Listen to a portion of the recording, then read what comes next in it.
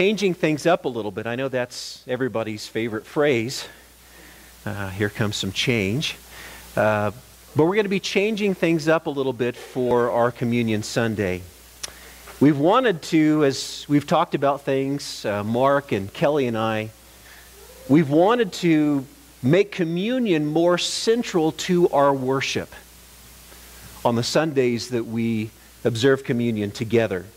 And so for Communion Sundays, we're going to do a series of messages to go along with communion called What Difference Does the Cross Make? What difference does the cross make? And it's going to be a look at the significance of the value of the person and the work of Jesus Christ through various perspectives in Scripture. So we're going to be taking a look at Christ through the lens of another set of eyes every week that we celebrate communion. And the set of eyes that we're going to be looking at or looking through this morning is coming from a man named Caiaphas. Now Caiaphas, as you might already know, was the high priest of Israel during the time of Christ. And it's hard to imagine a more important and more privileged and prestigious a role among the Israelites than that of the high priest. I mean, basically, the high priest was sort of their version of the Catholic Pope. And he was to be a godly man. He was to be near and dear to the heart of God. He was to be righteous. He was to be a worthy representative of his people as he represented them before God, giving sacrifice for their sin. He was also to be a learned man, one who could teach and apply the law of God and do it with skill. Malachi 2:7 says that the lips of a priest should guard knowledge, and people should seek instruction from his mouth, for he is the messenger of the Lord of hosts. However, the priesthood had fallen on hard times during the life of Jesus Christ.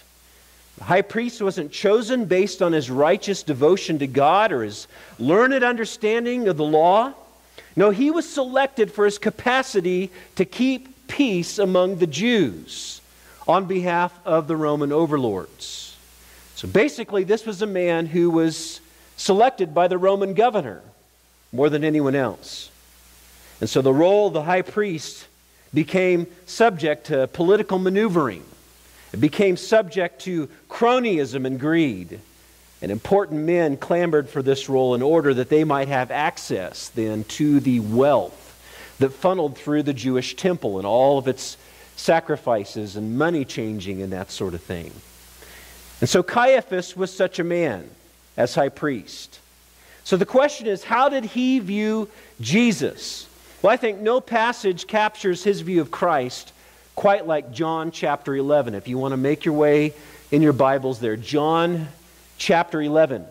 Or if you have the YouVersion app on your phone and you can go to events under the YouVersion app, the scripture will be there. And to set the context for the passage that we're going to be looking at here in John chapter 11, this was toward the end of Christ's life and ministry. In fact, his last Passover was just around the corner, in which he would die a horrendous death on the cross. And Jesus, going into this passage, had just raised his friend Lazarus from the dead. And news of this miracle made its way back into Jerusalem, made it back into the Sanhedrin, the Jewish council, the Jewish high council in Jerusalem. And Caiaphas, being the high priest, was a part of this council. And he was a major part of the decision-making that we're going to see in this passage as they make a decision, a crucial decision about Jesus Christ. So let's look at his reaction to Christ in verse 45, chapter 11 of John. Many of the Jews, therefore, who had come with Mary and had seen what he did, in other words, they're reporting the miracle of Christ raising Lazarus from the dead, believed in him. But some of them went to the Pharisees and told them what Jesus had done. And so the chief priests and the Pharisees gathered the council and said, "What are we to do? For this man performs many signs. If we let him go on like this, everyone will believe in him. And the Romans will come and take away both our place," he's probably referring to the temple, "and our nation."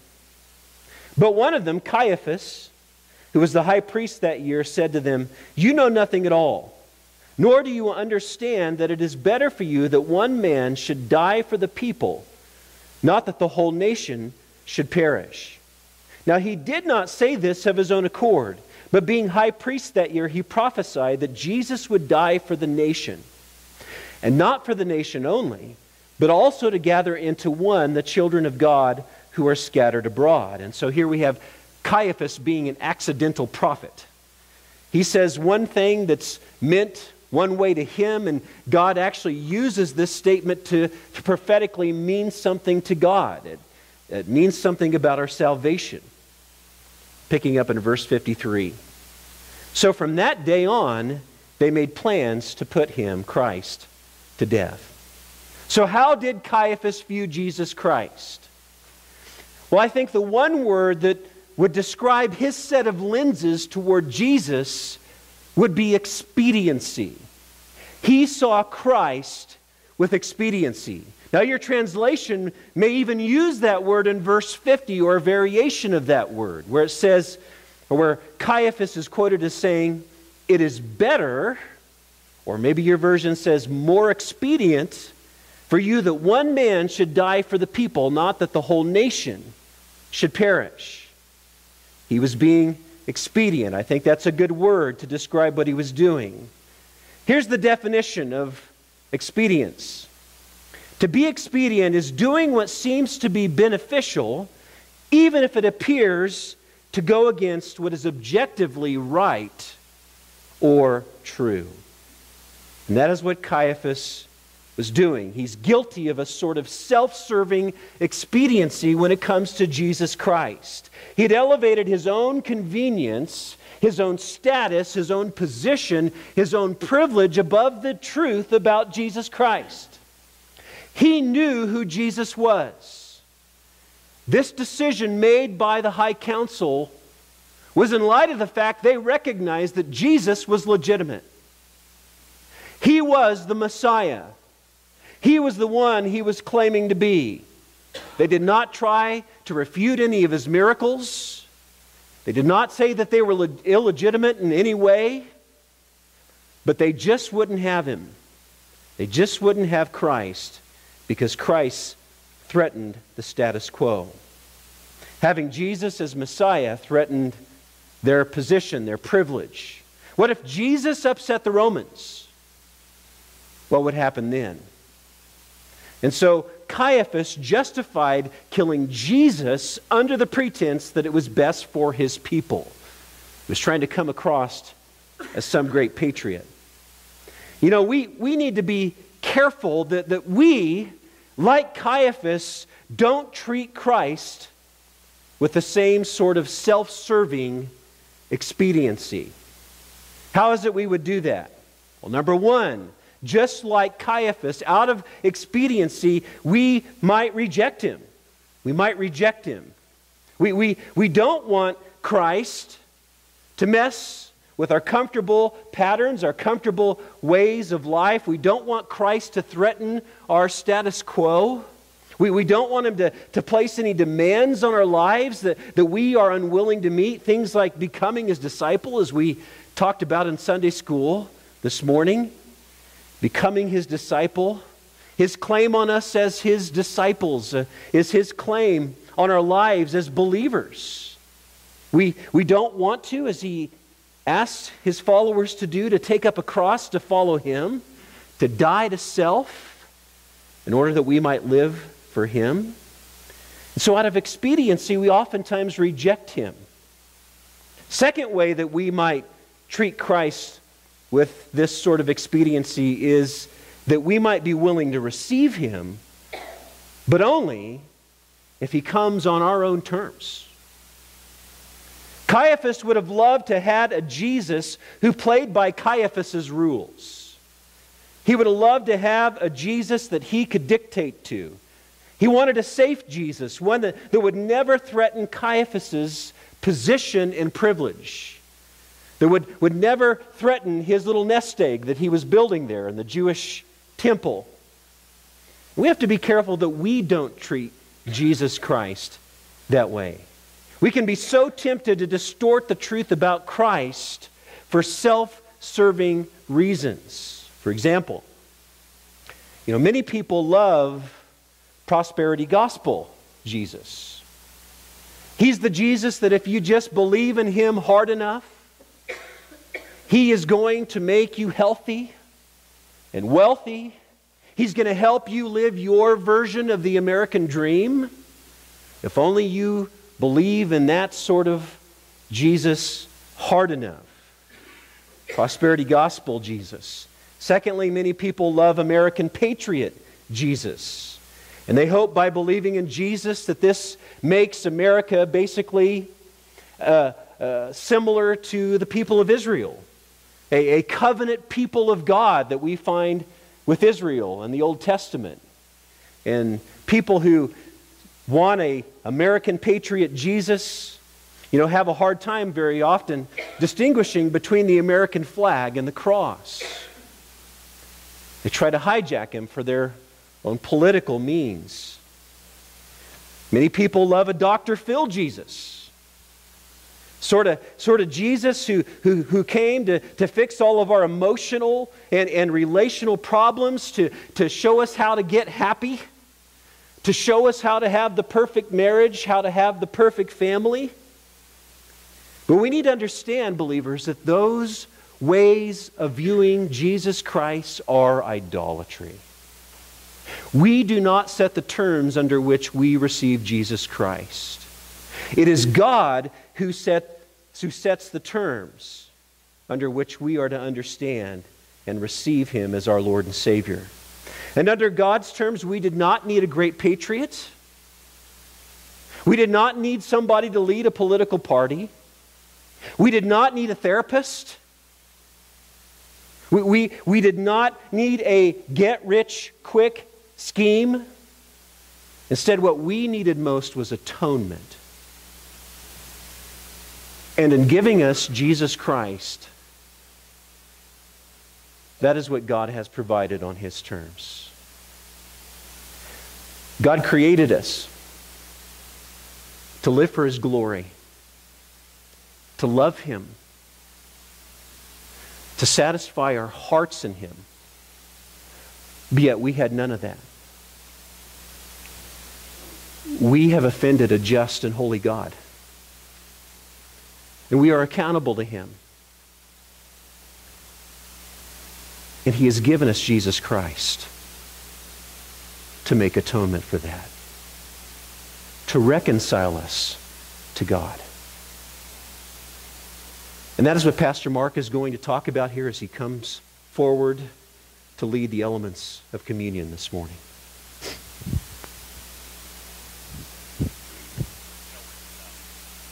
High priest Caiaphas made his prophecy. It is incumbent or expedient that one man die. He didn't really understand what he was saying or what he was talking about, but he should have. You see, the principal job of the high priest was the offering of the atoning sacrifice. Now, during the ordinary daily life of the temple, other priests would offer sacrifices each day. And they would offer two sacrifices specifically for atonement. They would offer a bull in the morning and a bull in the evening. And the burning sacrifice that was offered would be continually then on that altar before God. Other offerings would be placed on top of that throughout the day. Caiaphas would have had some supervisory responsibilities with respect to those offerings. But his main work was done on one day of the year. It's a great job. And that was a day called the Day of Atonement, Yom Kippur. That's when Caiaphas did his thing. That's when he put on his festive garments, his ceremonial garments, and he would take them off and he would put on white linen garments, and when he was finished with his work, he would put those ceremonial garments back on. This was his big day, because on that day, Yom Kippur, he was offering an atoning sacrifice for the people. Good for 1 year. It had to be repeated year by year. And so that was his annual thing. There were other things that he did, but this was the highlight of his year. And he understood that it was necessary for blood to be offered to a holy God in order for the sins of the people to be atoned for. And before he offered their sacrifice, he had to offer sacrifices for his own sin. And so the entire system, the entire sacrificial system, for that matter, was built around the idea that in order for people to have their sins removed, covered as it were, a sacrifice, a perfect specimen, had to be offered to God for the sins of the people. The symbolism was this: sin is a capital offense. The people of Israel had sinned against God, and so they should have been destroyed. But God in His mercy had provided a means whereby they could be forgiven and enjoy the blessing of God for at least another year. And that was through the offering of the blood on the Day of Atonement. The temple there in Jerusalem had two parts. The building itself. There was the holy place, and it had lamps in it and a table that had fresh bread put on it every day, an altar of incense.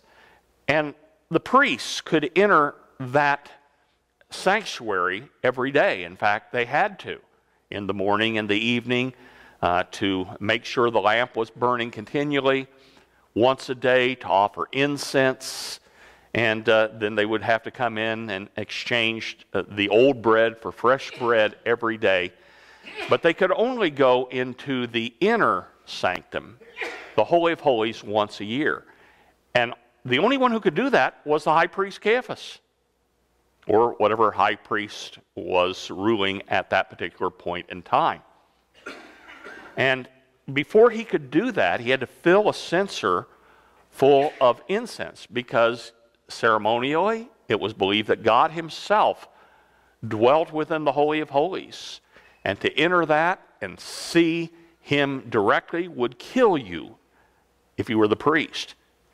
They actually had bells sewn onto the bottom of the priestly robes. As long as the bells were, making their little tinkling sound, you knew the priest was alive. I'm told that they tied a rope around the priest's ankle before he would enter that inner sanctum, lest he somehow offended God and died. They couldn't go in and get the body.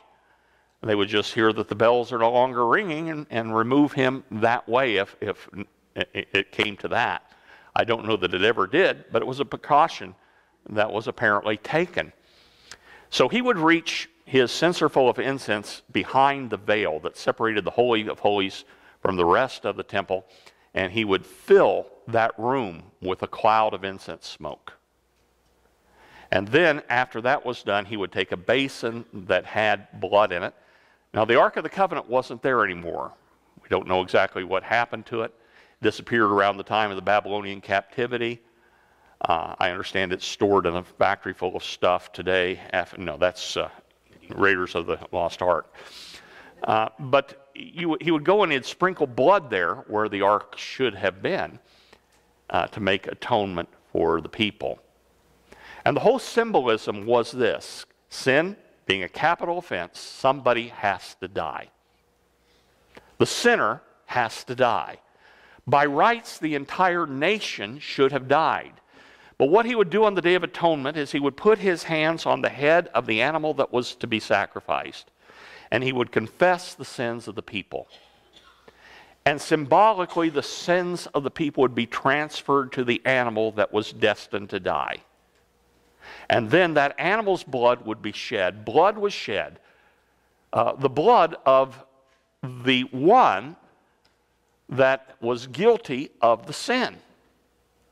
Because remember, the priest would transfer the sin of the people to the head of the sacrificial animal. It would then become guilty of the people's sin. It would then die in place of the people. So this was acted out every year of Caiaphas' life. And when he became high priest, he himself acted it out. And so on the day when he said it is expedient that one man die for the people, he should have probably understood what he was saying. Understanding that Jesus was the Messiah, what did that mean? It meant that he must fulfill the prophecy of Isaiah chapter 53. He must die for the people so that the nation would not perish. And so it was at the cross. The sins of the world were placed upon our Lord Jesus Christ. When John saw him and said, "Behold the Lamb of God, who takes away the sins of the world," John the Baptist understood what he was saying. That this was the Lamb, the perfect Lamb, the only one who could possibly offer an atoning sacrifice for the people. And so they examined him. They found no fault in him.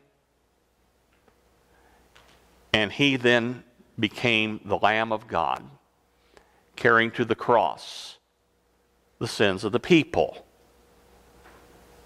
And in the wisdom of God, that included your sins. Because your sins against God are capital crimes. You deserve to die. And your only hope is that someone acceptable to God can somehow come and take your place. And that day at Golgotha, one did. As Jesus made his way to Golgotha, he was carrying on his back something more heavy than the cross. I'm convinced that it was not the weight of the cross that drove him to the cobblestones there. He was a strong man, and in spite of the beating, I believe he could have made it to the cross, to Calvary, had he been carrying nothing other than that cross. But he was carrying something far more heavy, the sins of the world. And having become guilty before God of the sins of the world, which was the role of the sacrificial lamb, he fought his way to the top of Golgotha. He had to have some help to get the cross there. But then he allowed himself to be crucified. And he had told his disciples that God had put legions of angels at his disposal should he decide, no, I'm not going to do this. But he did not call upon the angels for deliverance. Guilty before God of your sin, he was crucified for you. He was subjected to the shame that you should have experienced. And as the blood dripped down his arms and onto the ground, it was the blood of atonement. He was doing the work of a great high priest, doing work that was symbolized by what Caiaphas did. All of the sacrifices had been pointing ahead to this day when the ultimate sacrifice would be offered by the ultimate of high priests. And there on the cross, atoning blood was offered to God. And so, as it said in the song we sang, God could look at him and be satisfied with us. Why? How is it possible, given my sin, that God could ever be satisfied with me? because he was satisfied with the blood that was offered that day for my sin and your sin. And he says to sinners, truly believe. Truly believe it was for you, that this is what your sin deserved. That he, the Son of God, came to die for your sin. And when in repentant faith, what Fanny Crosby referred to as that soul that truly believes, in that moment of belief, we receive full pardon from our sin. Not because God just decrees that it goes away, but because the price was paid in full. Atonement has been made. And so what Caiaphas was doing year by year was finally finished. No more sacrifices needed to be offered, because the ultimate sacrifice had been offered on Golgotha, and that sacrifice was accepted as sufficient. Our sins have been paid for in full. So, communion then. We reflect upon the atonement. We reflect upon the sacrifice, the broken body. And you know, as the sacrifices were offered, they were divided and carefully arranged on the altar by the priest. And we think of the broken body of our Lord Jesus Christ, not the bones, but there it is. This is the sinner. And here's the sinner's blood. Are you satisfied, God? And he was. And so we remember that broken body and that shed blood. The Savior who was broken, the blood he shed. And as we symbolically participate then in that sacrifice, we remember and we renew ourselves in our love and devotion to him. With those thoughts, I'd like to ask the men who are going to serve communion to come forward at this time.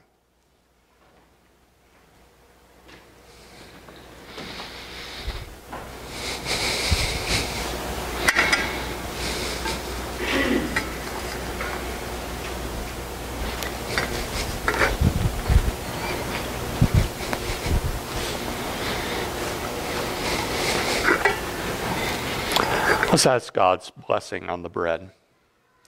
Father, it's appropriate before a meal that we say grace, that we give thanks for what we are about to receive. And we thank you for this bread, and more importantly, for what it symbolizes. We thank you that your Son, the bread of life, was broken for us. As we partake of this bread, work in our hearts through your Holy Spirit so that we would remember with love that gift of love you gave us that day at Golgotha.